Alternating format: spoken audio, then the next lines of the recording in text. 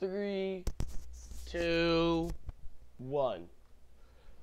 Hello everybody, welcome back to a brand new episode. Today we're going to do a tutorial real quick on how to get CAD set up on a Steam browser.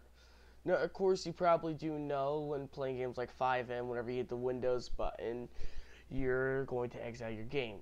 Now as a law enforcement officer, that is not a good thing to do because it's just not a good thing because you can't watch your traffic stop, and you know it can be really easy for them to kill you or do something like take off. It has had happened to me before.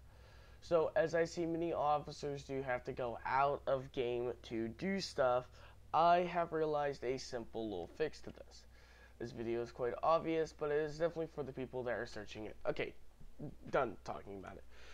First, hit Shift Tab or wherever button you have linked to your game overlay. This is also the name of your game, which I'll show you later how to see how many hours you have in 5M.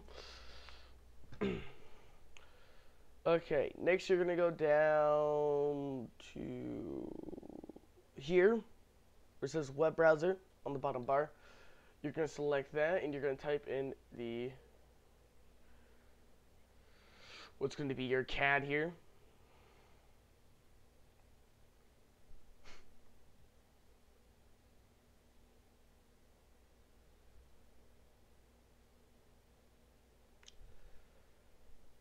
Which you're going to go ahead and go to your CAD. So this is our CAD here we do use. And then you will have to log in pre-ahead. I already did this to make sure everything's working, but here you go.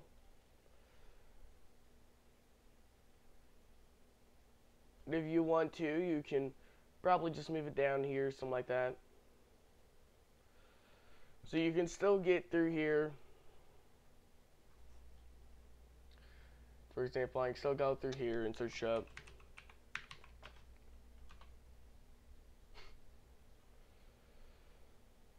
Here's our people and much more. Here's all my here's all the guns I own. Jesus.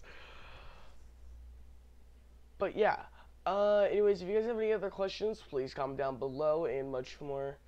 I don't know how to get this like in the overlay of your actual game, but at least you'll still be connected to your game. So if someone walks up to you, all you have to do is hit Shift Tab and go like hello, or you can just click up here to return to your game. Anyway, also, I do want to know before I do end this tutorial, you can also see how many hours you have in 5M. That's 1,150.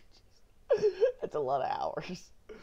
The past 2 weeks, I had 67 hours into the game in a 15-minute current session. So, little thing here, some stuff is not supported on here, specifically like signing into Google much more, as this is only just like a game browser to go like just browse the internet while you're still in game. So to go through any tab switching or something like this.